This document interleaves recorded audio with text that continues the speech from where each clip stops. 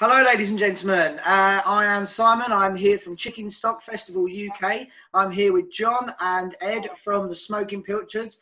Hello, gents. How are we doing? Good evening. Hello. Yeah, good, thank you. How are you? Yeah, very well, thank you. Very well. I'm excited to be talking to you today. I know we're going to hear some music from you in a little while, and we're looking forward to that. Firstly, how has lockdown been for you both? You want to go first, Ed? It's been all right, really. I can't complain too much. I'm furloughed from one of my jobs and continuing doing music and some of my other freelance stuff on the side. I've also become a father in lockdown. Oh, so, wow, congratulations. It's essentially just been like sort of 4 to 6 months of paternity leave. Excellent. That's brilliant. Very well. Congratulations. That's fantastic. Thank you. And yeah, it's been pretty good for me. I had about 6 weeks on furlough from my other job, but I'm back at work and out and about. I work outdoors, so it's been pretty good in the good weather we've had. I'm a bit jealous of other people that are on furlough, but yeah, it's been nice, and there's been some really positive things to take from a negative situation, I think. I think it would have been very different had it been raining for the past 4 months. We would have all been far grumpier, I would imagine. Definitely. Yeah. So one of the things I've discovered in lockdown of sitting in my house for all this time is I've had time to sit and listen to music, which I don't often have lots of time to do that in my normal working week. So from you, has there any bands, artists, genres, certain songs that you would say have been your lockdown anthem and that you've really kind of reconnected with that sort of music over lockdown? I was going to say, Ed, I don't know how you feel, but Build Your Boat's become a bit of an anthem for me over the last few weeks. There's a bit of a background to this. So we're part of a project at the moment in the Stourbridge music scene where local bands are all covering each other's songs. Yeah. And then they're going to be part of an album that's going to raise money for charity, I believe. Is that right, Ed? Yes, it's going to be called Welcome to Stourbridge, and it's all local bands covering other local bands stuff, and it's by Stourbridge Studios that are putting it together. So they're on Facebook, you can find them on there, or when it's all out, we'll be sharing it on our Facebook as well. So, but we've done a version of this Build Your Boat, which is by local artist Jess Silk, and it's a wonderful song about ignoring all the things that are going on around you, and if you're going to ignore things and not respond, then you better start building a boat. And we have one for us. That's pretty cool. That sounds really cool. I look forward to that album coming out and hearing that. What are you? I've been asking this question a lot, and I seem to be getting the same answer, which is touring and gigging. But what are you looking forward to when lockdown's over and we're allowed out free to roam again? What are you most looking forward to? I think playing music and doing gigs mainly. We've all been missing gigging. We're very much we're a band that thrives on live performing. Most of our numbers are slightly different every time we play them. We're not really we're not so much although we can exist in a studio, we much prefer being on a live stage and bouncing off each other live. So that's something we really all missed. I think as well, like it's similar, but kind of festival, like crowds of people and being happy about being close to crowds. I've really missed, like watching some of the Glastonbury coverage a couple of weeks ago. It just made me feel really sad about just how long is it going to be till we can feel comfortable around huge crowds like that. All that bodily contact with everyone around you. Jumping around. You see it now, and it seems so unreasonable now to look at a crowd like that and see, God, look how dangerous they all are, all acting together. It's almost erotic looking at a crowd like that. For our family friendly festival. So obviously, You can clap it out, it's all right. yeah. So talking about your music on a slightly more positive note, shall we say? What have you been working on? I know we were speaking before I started recording about some work that you've been working on. So tell us about that. Yeah, so we're working on a new album, which we hope will be out for September. So we crowdfunded a lot of our album, which is really good, and raised quite a lot of money through that. But it's all been postponed a little bit, the recording process anyway, due to COVID. So that one we're looking forward to getting out and getting it to all our supporters and gigging it really. So that's been really good. We've also been working on quite a few lockdown videos, haven't we, Ed, which you've been relatively instrumental in. Well, the opportunity of all this lockdown has meant that you've been able to write a few extra songs. I say you, I'm talking to John, and write the extra numbers that we've kind of needed for the end of the album, really, which has perhaps taken the album on a slightly darker turn than it would have otherwise, I think. But we've had the advantage of, because we've had the time, John's recorded a tune, sent it over to me, and I've recorded a bit, and Ryan, the bass player, has recorded a bit, and Rob, the guitarist, has recorded a bit, and we built up a little sort of online video which we've been putting out on Facebook, which has allowed us to get those songs out there and gauge reaction from them, but also almost having a bit of a dry run of recording them, so that when we actually come to record them at the end of the month in a proper studio, we can almost have a listen and go, well, I like this about that recording, but we can change it, and it sort of allowed us that time to test things out, really, which I suppose would have been done by us taking the songs out and gigging them. But I think it's coming together, and there's some good stuff in there, and we've got the fun of trying to come up with the album title next.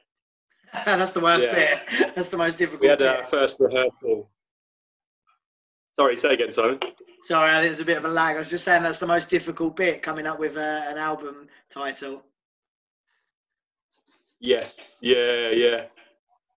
We had our first rehearsal last weekend, 4 months, 3.5 months, however long it was. But the weird thing was actually that we felt sharper than we'd ever been. I did anyway. So it's really nice to get back together last week. Okay, so gents, if you'd like to tell us about your influences when you're writing music, who inspires you? Who are the big names that you sort of really get going about? Well, I think we should start with some saxophone ones first, Ed. I like a bit of everything, really. I tend to play saxophone like someone would use a guitar, really, because I'm been brought up by someone who listens to a lot of guitar music and plays a guitar, and obviously spent a lot of my time around guitarists. So there is that sort of guitar influence from people like Hendrix and things. On a more saxophone note, when I first came across a band called Acoustic Ladyland, that really blew my mind, which are a sort of a jazz outfit that started off doing Hendrix covers, but then have morphed it into their own stuff, and it's the tenor saxophone replacing the sound of the guitar. Nice. And I believe the same saxophonist is now in a band called Melt Yourself Down, which we managed to see a couple of years back, and they were amazing, absolutely seminal. But I do like all sorts of stuff. Live stuff, seeing stuff live. We grew up, obviously we're brothers, and we grew up watching my dad's band a lot through our childhood, going to festivals, watch his band play. He was in a sort of rock and roll R&B band, like really high energy kind of rhythm and blues and that kind of thing. So a lot of that kind of influences my songwriting, I think. But I'm quite heavily influenced, living in Cornwall, quite heavily influenced by sort of some of the sea shanties and sort of folk, kind of nautical folk songs, and that's kind of what steers the direction a little bit. So quite a sort of eclectic mix, really. I just think I can never quite pin down what we are, which maybe is a bad thing. But I think that's a good thing. It's unique, isn't it? That's brilliant. So guys, we're gonna see some of your social distance playing in a second. Could you introduce the song that you're gonna play for us? Tell us a little bit about it as a song. Yeah, so we're going to be playing a song called Sailor's Lament, and it was written during lockdown and decided it was good enough to make it onto the album, so we're going to be recording that one. And it's based around the theme of isolation, surprise, surprise, but it's more focused on a kind of a sailor's tale about being away at sea, away from the people that they love. And can't wait for the moment you can see them again, but you can apply it to lots of situations. So am I right in saying this will be the debut public hearing of this new song? It would be, well, we had a little video that we put on our Facebook page, didn't we? But it's the first time we've actually played it. This is the full band playing it, so it's the first video of that. This was recorded at our first rehearsal, which we had last weekend, and we're all it's just recorded on John's phone, and we're all spread out in the room having a go at this new song that we were trying to get our heads around. Excellent. Thank you so much for being with us today. It's really, really appreciated. We really look forward to seeing you perform next year at Chickenstock Festival UK. So one last time, please, gents, would you like to introduce your song? This is Smokin Pilchards with Sailor's Lament. Thank you very much. Thanks very much, gents. Take care.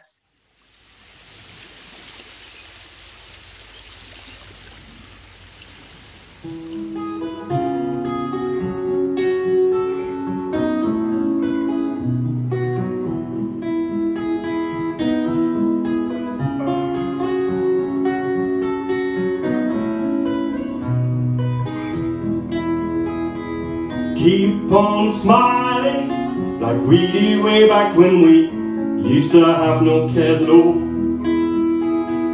For my darling, this isolation we're in will pass, will fall. Just keep away the iron, won't be long. Going home till we can see our loved one. Keep your head above the water and remember what was once will be again. And should you falter, I'll be there to remind you. Soon will come the day, my friend. Just keep away the iron, won't be long. Going home till we can see our loved one. Tick tock, tick stock in this weather. One day we know we'll be together.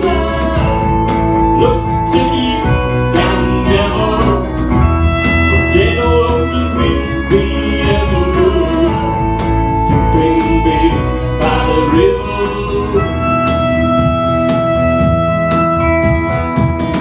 Tick tock, tick stock in this weather. One day we know we'll be together.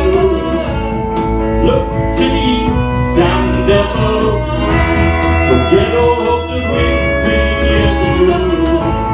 Sitting beer by the river. Keep on smiling like we did way back when we used to have no cares at all. For my darling, this isolation we're in will pass, will fall.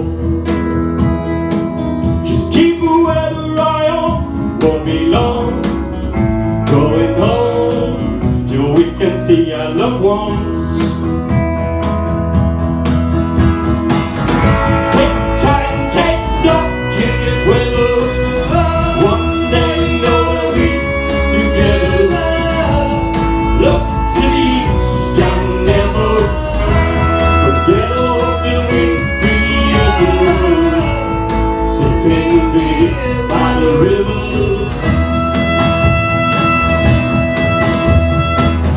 Take time, take stock